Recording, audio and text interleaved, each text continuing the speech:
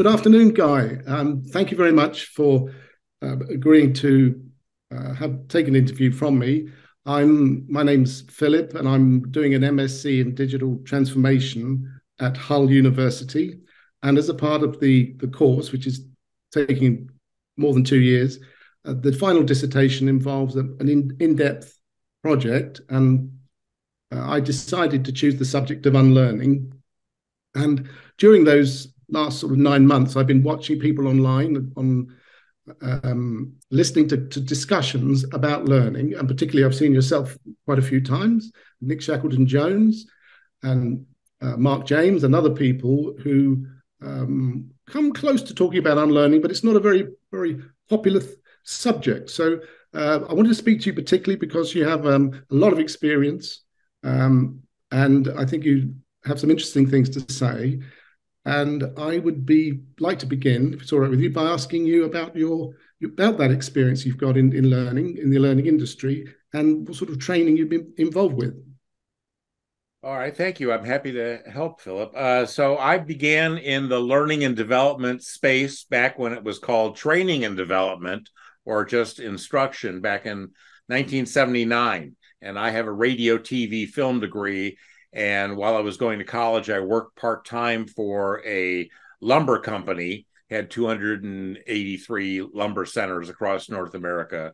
And they invited me to come to their headquarters when I got my degree and join their training services organization.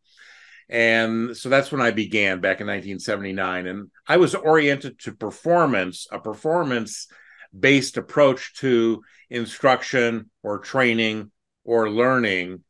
And after a year and a half doing that, I joined Motorola in the Chicago suburbs, and I worked for them for about a year and a half. And then I joined a small training consulting firm, and I was put in charge of the training practice. And the founder of the company was involved in strategic planning for training and development functions for major enterprises. He was a former Bell Labs engineer, and he appealed to high-tech companies who needed to get a handle on their learning and development efforts for high-stakes performance. And so I had part of the business, and he and our other partner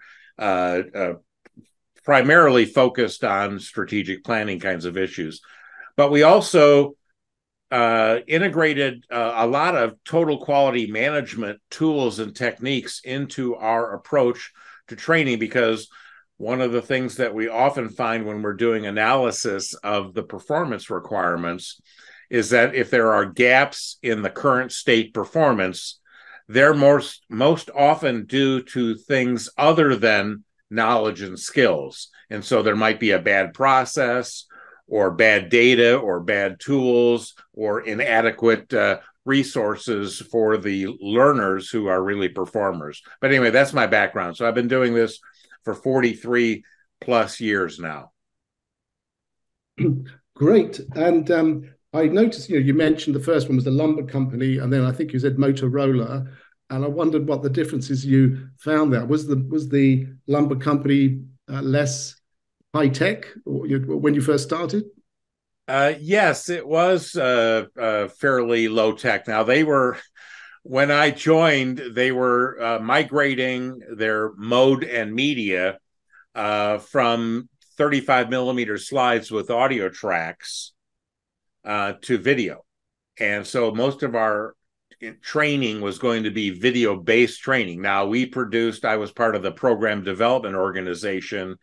We did interviews and observations, and then wrote scripts and storyboards, and then our video department actually produced the videos. But so they were not high tech in that, it's the lumber business. So you have, trucks and trains deliver wood products to your lumber centers, and customers come in and buy from you all sorts of different products, kitchen cabinets and water heaters and wood and nails and things like that. But when I went to Motorola, of course, they are and were a high-tech company back then, and there were 5 major business sectors. They were producing computer chips in one of their business sectors. Another one was doing communications products such as radios that you'd find in trucks and police radios and fire department radios and communications devices like that.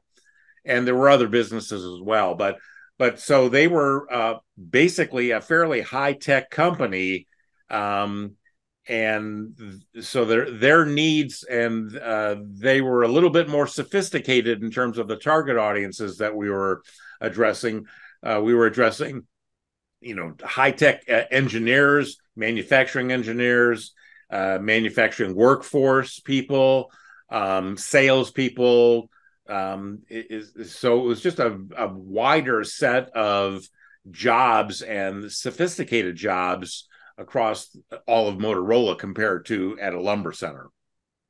And did you have to personalize a lot of the training for different kinds of groups of people? Well, our focus was generally on job title by job title. So but that's not always the case. Sometimes it was on a process. So you could be focused on a process, and there could be all sorts of different job titles involved in a process. But the focus is, help train people, develop their performance capabilities to work in a process. And so that's a kind of a different focus. If you looked at a job title, you might look at, well, what are all the aspects of that job, and what are all the tasks performed and outputs produced, and then what are the enabling knowledge and skills, and then what do they already know? Because if you've got degreed engineers and the job requires that they need to have AC/DC electrical theory, well, they already know that because they're degreed engineers. And so you could determine what are all the enabling knowledge and skills, but you'd have to look at the target audience and see what are the incoming knowledge and skills of this target audience. What do they already know? And of course, what they already know is not the same for every last person coming in. So you'd have to understand the variances so that you could give people what they needed in order to perform. And another aspect of personalization is that just because you and I have the same job title doesn't mean that we do the same things. Job titles are for the convenience of human resources and compensation setting, and doesn't necessarily mean that you and I are doing the exact same thing. So that's something that we in learning development have to figure out. We have a job title. We're going after the training and development for them, but do they all do the same things? Or do you do A, B, and C, and I do B, C, and D? And so there's a difference there. And so personalizing learning requires the learning and development organization to figure out, well, what are the outputs and tasks performed? What are the enabling knowledge and skills? And how is that work allocated across the target audiences? There could be people that are from purchasing and engineering and sales and marketing involved in a process, and everybody needs to know some things the same, and there's tasks they need to perform that are the same, but there are those unique tasks they bring in. So there's this need to understand the whole thing, kind of having a systems view of the process, the performance that people are engaged in, and then really figuring out, so who's really doing what, and what kind of variances are there, who's cross-trained on what, or needs to be. And again, what are the incoming knowledge and skills? Because the last thing that people need is to be trained on something that they already know. So I was interested that about the word systems, and I was wondering how you discover everything you need to know. Do you have to interview people, or how would you find out what you need to know to get the results you need? So there are two major approaches, if you will, and one of them is what I call the traditional approach. It's where you do interviews and you do observations and you do document reviews. Now, I've had to do that on plenty of projects, but I never felt comfortable that I understood the job at the nuanced level to make sure that I gave the learner everything that they needed to be successful. So that would lead to me producing instruction that was incomplete because I simply didn't understand the nuances. And so doing interviews is one way. It's all about getting the data. So again, what are the outputs? what are the stakeholder requirements for those outputs? People are on the payroll to produce outputs, not to have knowledge and skills, not to employ certain behaviors. All of those are means to the ends of producing outputs or deliverables or products. And those outputs are inputs downstream. I produce a script and give it to you. You produce a storyboard. You give it to somebody who's going to shoot a video, and they give it to people who are going to edit the video, and they give it to people that are going to, package the video and ship it out. So there's a chain of processes. And so one of the ways to understand that is to do the traditional route. That's kind of how it was taught when I first got in the business. My preference, however, is to do what I call a facilitated group process. I would ask my clients to identify and handpick the master performers. These are also called top performers or exemplars. So you want the people that do the job already to the highest level of performance, because you want to teach everybody to be like them, to get them as close to performing at the top levels, at the levels of mastery. So you would assemble a team of master performers and perhaps other subject matter experts. Now, we use the term subject matter expert to mean, our sources for content development. But I call them other subject matter experts because I may be looking at an engineering process and I need people from quality to be involved in what we're going to do. I need people from regulatory affairs to be involved because perhaps this is a highly regulated business. Quality issues are supreme and really critical, and engineers have a job to do. So it takes more than just the master performers who may not understand the regulations in depth, but that it's what they must comply with when they're doing their jobs. So, and then I might also involve supervisors of the target audience and sometimes novice performers. But I'm using a facilitated group process. I want to assemble a group of these kinds of people, master performers and other subject matter experts, and I want to facilitate them to produce the analysis outputs. And later on, I'll facilitate them to design the instruction. And later on, I might facilitate them as a group to produce the content, to develop the content. And so that's quicker. But sometimes it's not feasible for my clients to pull the best people off the job to meet with me in a group setting. But one of the things we're always contending with when we're trying to understand the job is that there's this issue of automated knowledge, the non-conscious nature of knowledge. You can tell me what you do and how you do it.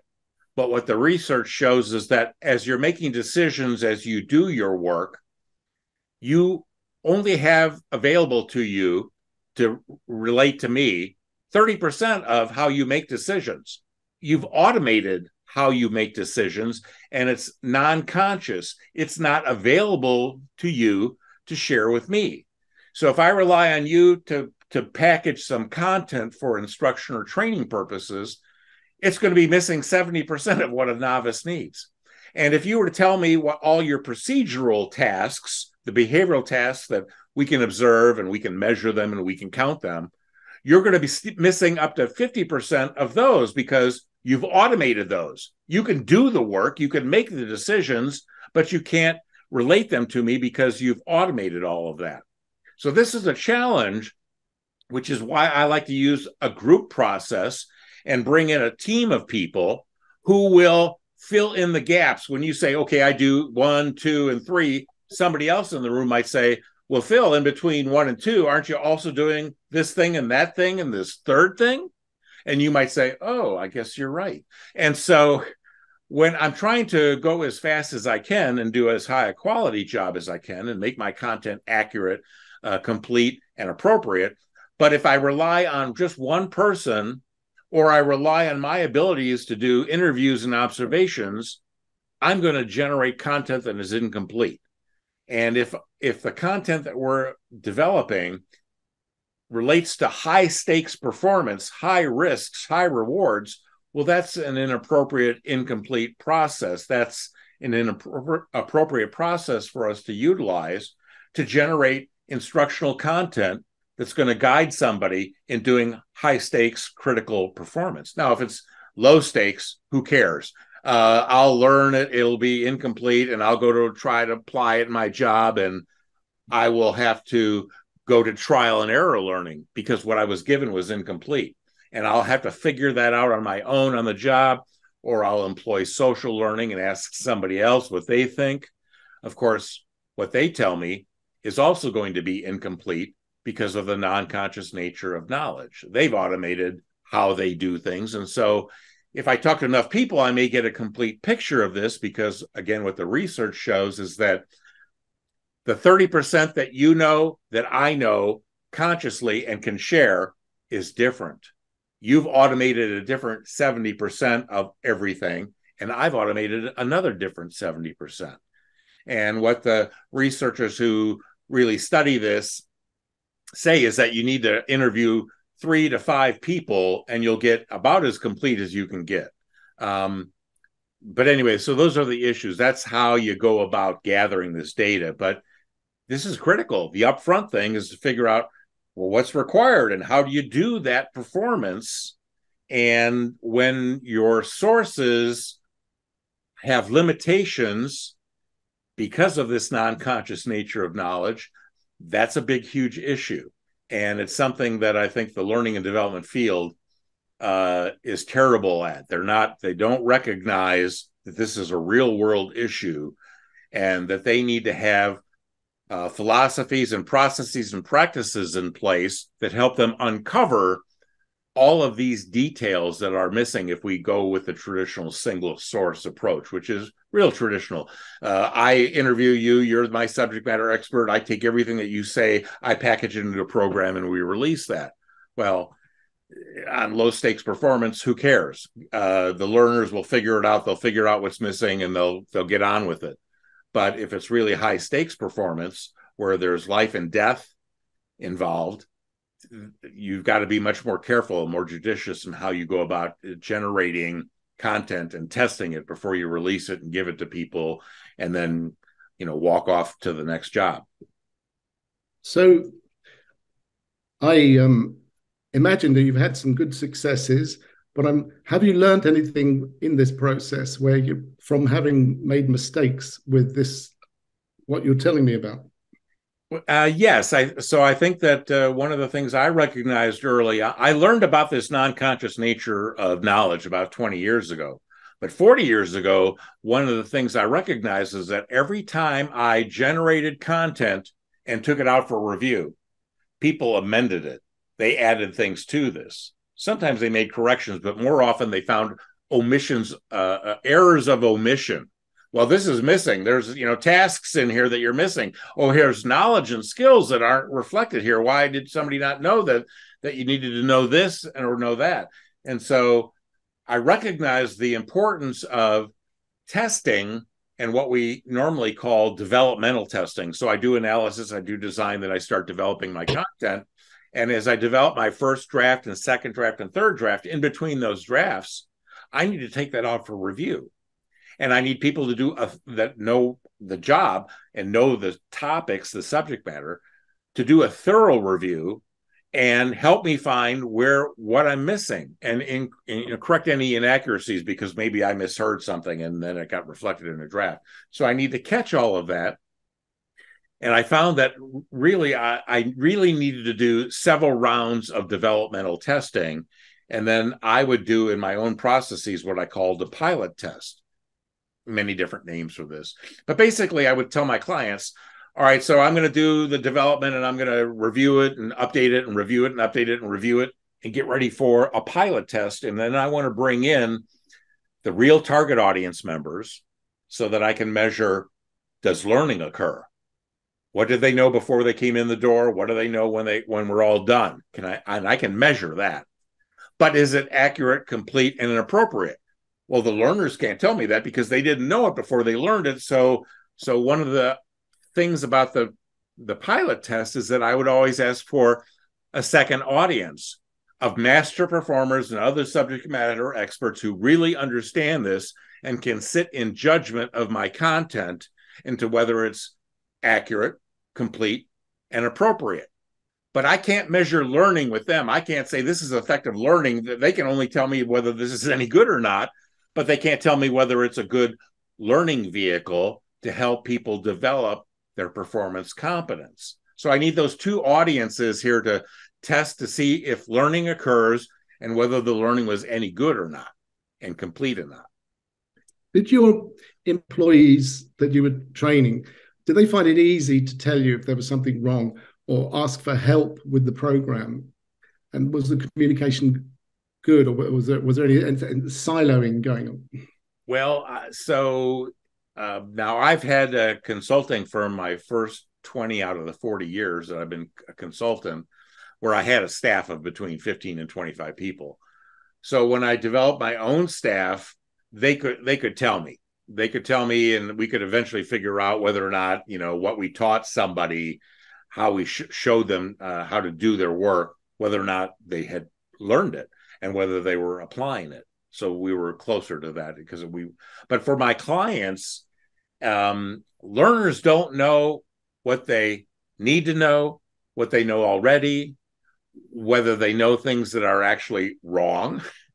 And so they can't tell you whether or not what they've learned was good or what mistakes they're making. They don't often know that. And so it really requires a kind of a collaborative effort of me developing training for the learners, and then the learners' management, their supervision. They are the ones who can see whether or not, somebody learned something and brought it back to the job and was applying it successfully. Sometimes supervisors don't know their people's jobs well enough to really provide that kind of assessment and coaching, because they had other parts of they grew up in the organization and they had jobs A and B, but they can't manage jobs C and D because they never did that. And now they're the supervisors of A, B, C, and D. So they're at a disadvantage because they can't really guide people. They can't assess, monitor their work, and troubleshoot it because of their own experience and lack of knowledge about the specifics, the nuances again of the job. Performance can be quite tricky. It's not always rote. It's not just as easy as 1, 2, 3, ABC. It's convoluted, and sometimes it needs to respond to the situation differently. And so sometimes people don't know, how do I assess the situation to figure out, do I do it the standard way, or do I have to adapt the standard process slightly, and in what ways, to accommodate this new situation that I'm in? Well, I mentioned Peter Senge in my information, and he thinks that organizations, it's better if everybody's talking to everybody, so that your line manager would talk to the employee, and the employee would talk to you and the line manager, and maybe even the board members might join in, and that would really solve a lot of problems. But it sounds terrifically, it sounds very idealistic to me. What do you think about that approach? Well, I think it is idealistic. And if I was dealing with really high risk, high reward stakes, then I would want to do that. And there are methods. A colleague, not a colleague, but somebody that I know from my professional organization, Bill Daniels, ran this kind of an approach with managers where he formed teams and got them to interact with each other in a very engineered way to facilitate the communications that were required, top down and then bottom up.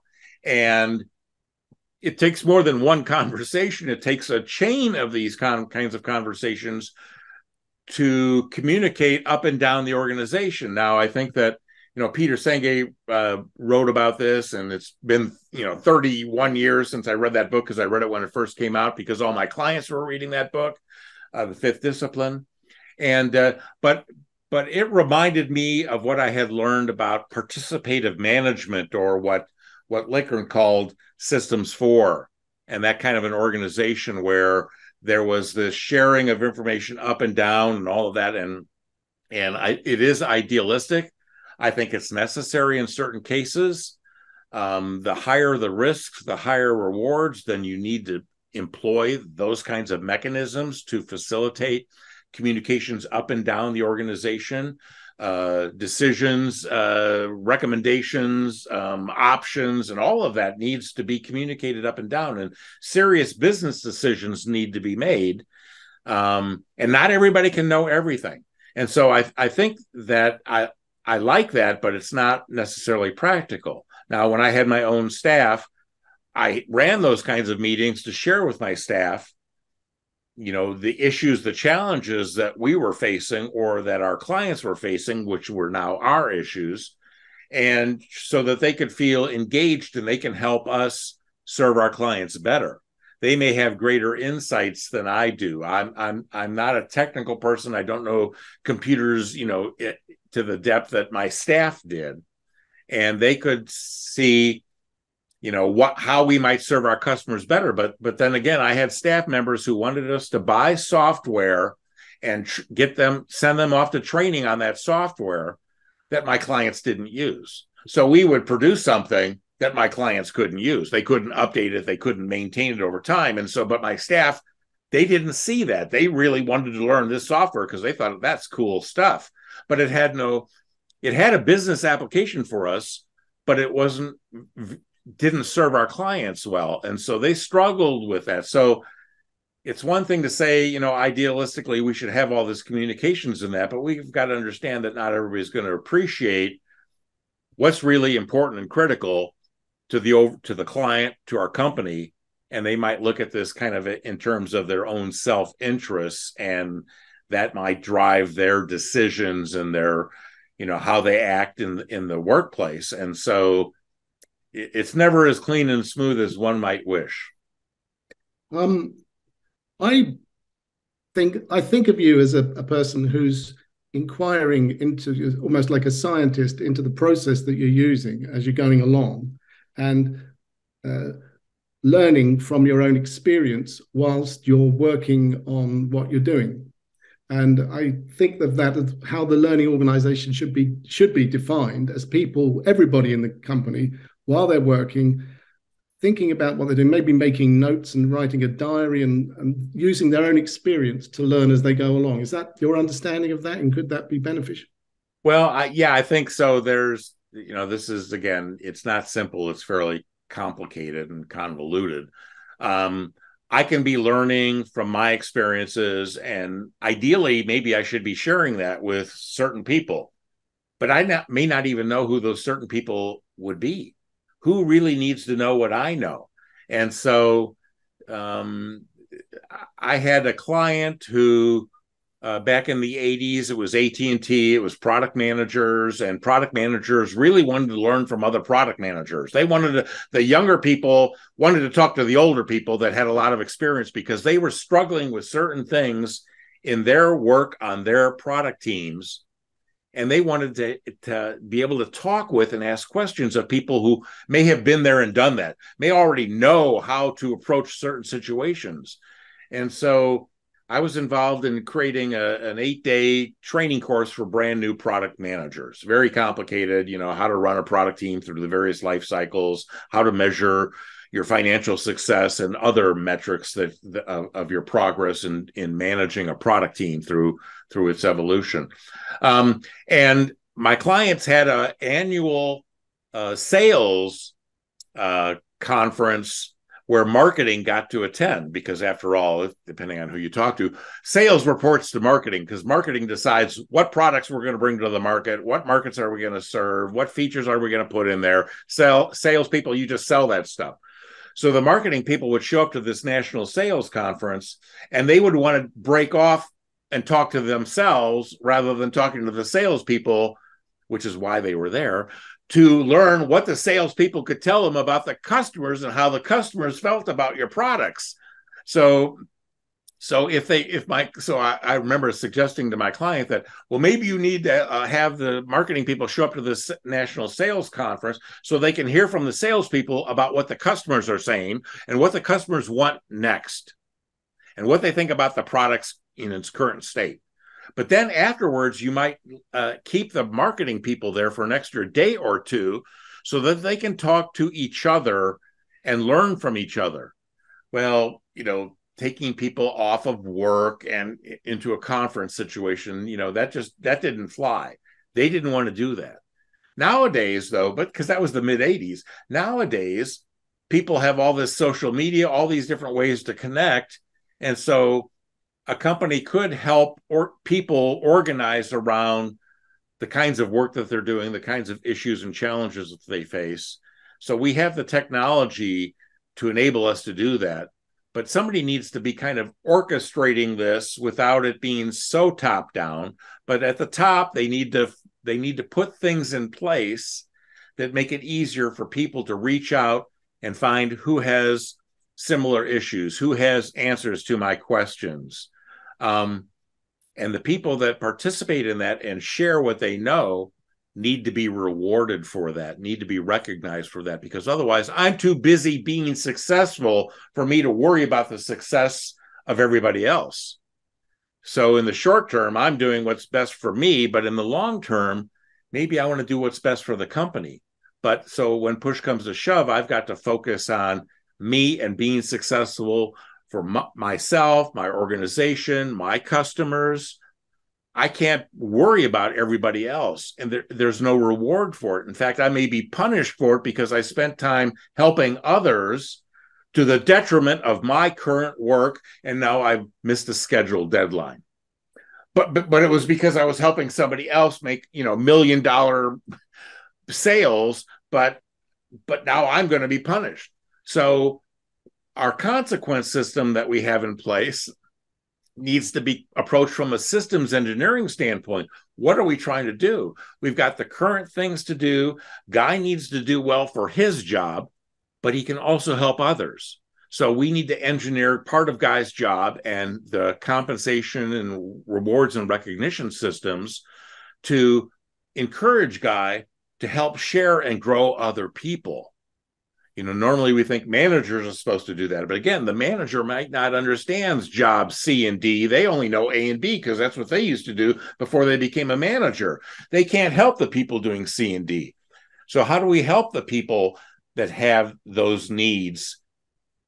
And maybe it's other people who are more senior to them, or people in other functions who know the regulations inside and out. And you've got to comply with the regulations when you're doing your job. You just don't have anybody in your close network that really knows them. So how do we make these connections? This is tricky, and this is the challenge for businesses. And of course, as businesses grow in size and become more complex, the challenge grows with that. And sort of going on from there, there's the idea that Mark Hamill used to talk about, he said that you needed to reinvent the company in order to stay profitable in the future, and constantly be thinking of. But this seems to be a problem for learning and development. I think have a very specific role to do. Would you say? Well, yeah. So learning and development organizations, the learning and development function, does not own all learning in an enterprise. They don't. They need to stay in their lane. They need to package formal learning, and they need to be cognizant of informal learning, and that it's the major way that most people learn how to do their jobs at the nuanced level. But it's the rest of the organization that's also in the learning business. And even if they don't have that in their job title or their job description, if you are a team player, then you will help others on your team learn, and you want to learn from them. And if you're the supervisor of that group, then you need to encourage those kinds of things, because people growing and developing and learning what works and what doesn't work, and when to do this and when to do it some other way, that's all critical. That's learning. But the learning and development function, that organization, they can't be in control of all of that. It's every supervisor and manager's job, and it's every executive's job to put a system in place to help and encourage people to learn. Now, there's a time and a place when people should take some time to learn things, and there's other times and places where they should defer that and do that later because there's something that we need to do. We have a deadline here on a multi-million-dollar thing. And we can't take time to learn about something that'll be important next month or next quarter. But management needs to structure jobs and work assignments in such a way that there is time for that. And then leave it to me to decide, can I do that today, or should I do that, in a couple of days here, because I've got work here that needs to be done and produced by a deadline, and it's got to be high quality. So I can't take time to learn about other things now, but I need to have some time and space and the tools available to me, the technology available to me to help me learn. And management can put those kinds of things in place. The Learning and Development Organization might help management decide what they might put in place to facilitate all of that. But the learning and development function does not own all learning. And sometimes they act as if they do, and they don't. The subject that I'm focusing on is unlearning, and I think it has a lot of, if you believe there is such a thing, it has a lot of relevance for everything you've said. But what do you think about unlearning? Yes, so unlearning is a very interesting topic. In fact, there's some people who dispute that you don't unlearn anything, you overlay a new learning on top of it. So I'm not sure that we can, so this is all the semantics of what does this really mean? Am I wiping the slate clean and now it's no longer accessible to me? Or did I really just learn that what I knew in the past is wrong, is incorrect for whatever reason? And now I've got to learn, not only is that incorrect, but what's the correct things that I need to know? And so I think this is tricky. And I think it's one of the things is, how do I recognize that what I know is incomplete or inaccurate or inappropriate? There's different approaches to management. There's what we in the United States here might say there's good cop behavior and bad cop behavior, and we tag team and we approach somebody and I beat them up and you are nice to them, so they're nice to you and they'll maybe give you what we want, but they're afraid of me but they're looking for your support. So there's a time and a place for all of those kinds of things, and so one of the things I think that about unlearning, when I think about it, is that I need to help people come to grips with the fact and reconcile the fact that what they knew isn't correct. It is either incomplete or it's inaccurate or it's a little bit of both. Or it's inappropriate for this situation. Maybe that's okay in other situations, but not in our situation. So what I need to understand is, what are the issues with what I know that would cause me to want to learn something else in addition to that? And I don't think that I unlearn so that I don't remember that that's wrong. There's a big, huge issue about learning styles. So learning styles are promoted by universities all throughout the whole world, it seems. And the research shows that it's a bogus concept. It's not valid, but yet people gravitate to this thing.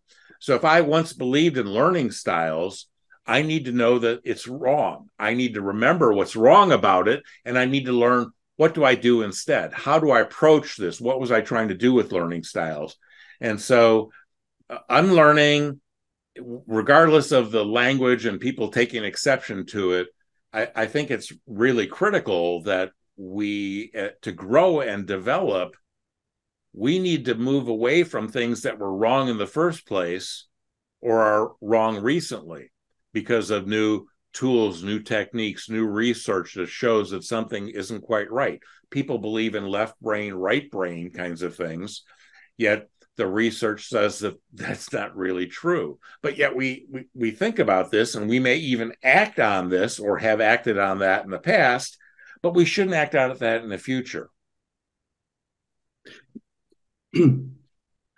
Right. It's great that you understand that so well, because that's very crucial to what I'm studying. And the other thing about it is that I suspect you've heard of Russell Ackoff, because you mentioned omitting to make a mistake, making a mistake that we could talk about that he says the first thing you need to be able to do is to detect that you've actually made a mistake in order to learn from it. And then, but there's different kinds of mistakes. There's mistakes where you commit the mistake yourself. And there's a mistake when you omit to do something that could have really been beneficial.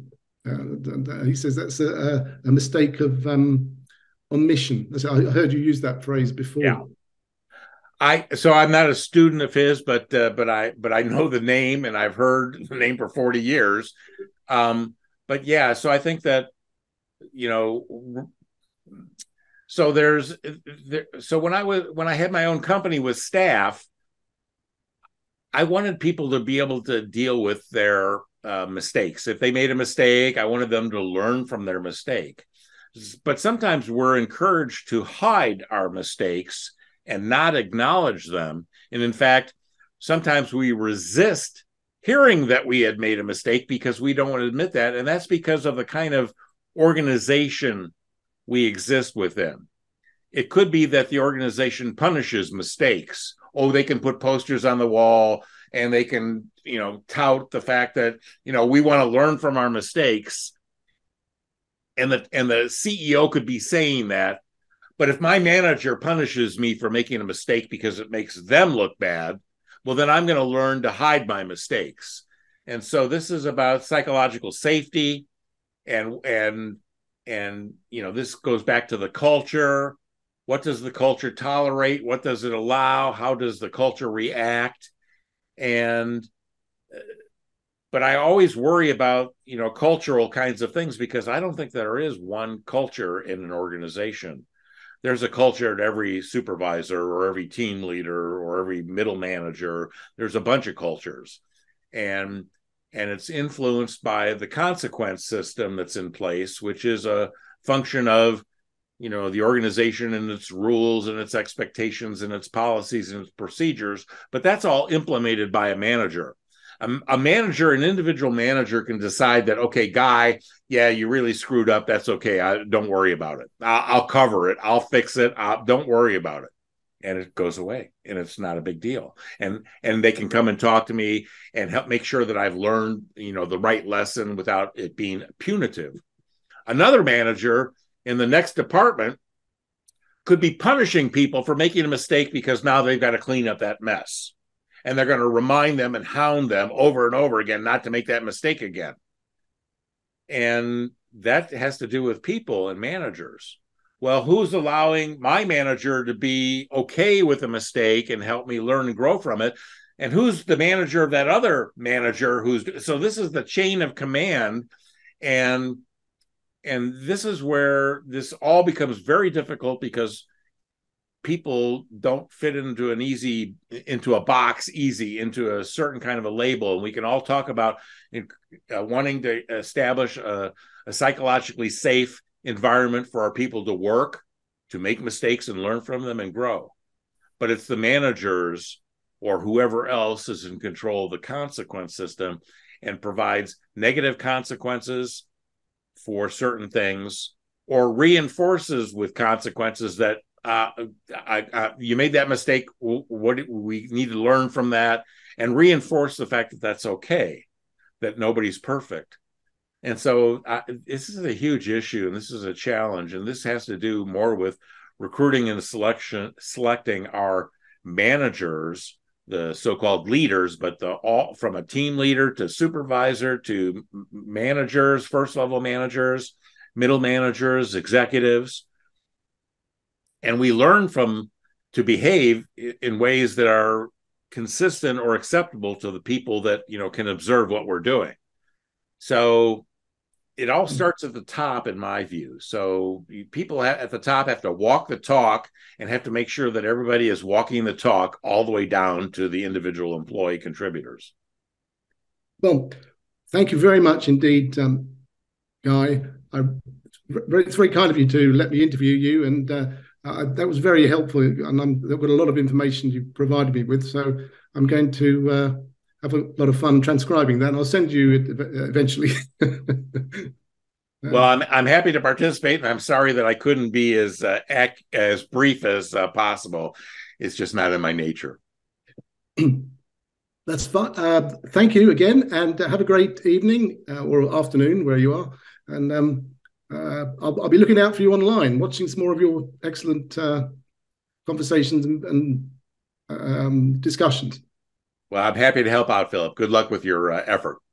Thank you. All right. Bye-bye. Bye.